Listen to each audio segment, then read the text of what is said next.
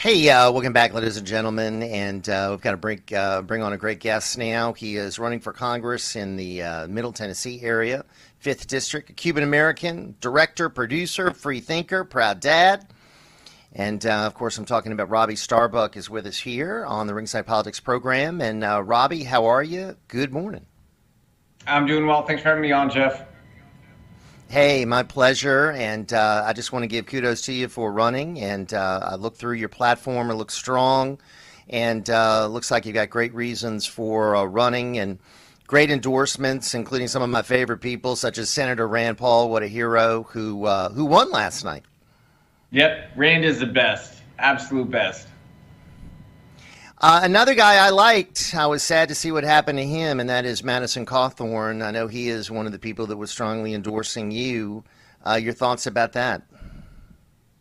Well, I think the establishment went really hard after him. I mean, whenever you have somebody who sort of shakes things up and is, really a threat to the establishment, they're going to try to do everything they can to take them down.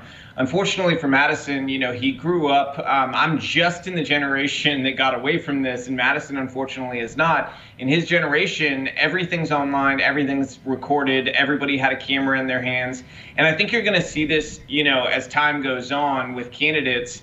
It's going to become really hard to get any candidates who don't have some stuff from when they were 18, or maybe even before they were 18, that is potential oppo. And unfortunately, what the establishment did, I think, is really dirty and vile because it's not a reflection of who Madison is today, what he did when he was younger. And I think the one conversation I haven't seen anybody have is all this oppo that was dumped on him.